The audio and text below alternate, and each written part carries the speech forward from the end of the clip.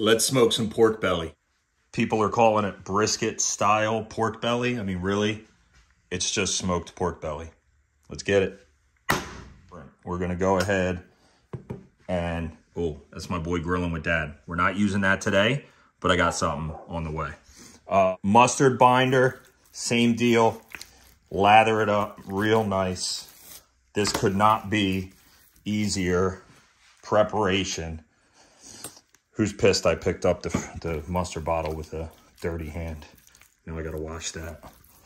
But no, here we go. Super simple. Half a slab of pork belly. Nice even coating. Be generous. Cover the entire thing. It will sweat into that binder, which is what the purpose is. Don't want to see the meat.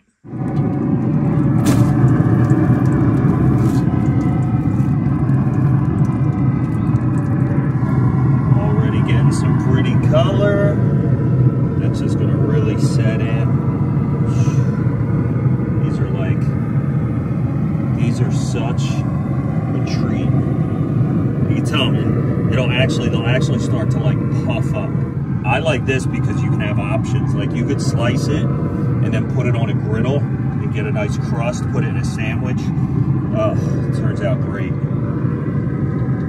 right, we'll check back. 1:30.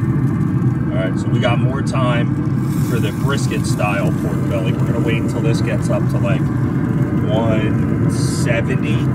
We may or may not wrap it. I'm not sure yet. A little thinner here, so you see we're up at like 160, but you'll see. The end product on both of these is incredible.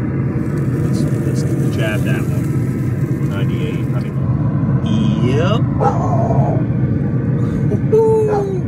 Look at that. Look at that. Where are we at?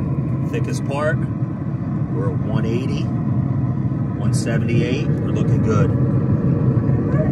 Oh, there, that's probably really fatty there. So that's like 200. We're gonna let it go for like another 20 minutes and we should be good. Slice it up.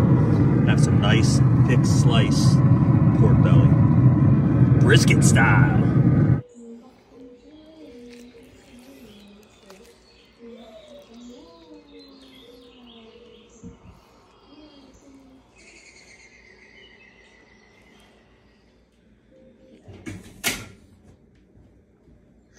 And that, my friends, is a beautifully cooked pork belly. Hey, Jack, come on.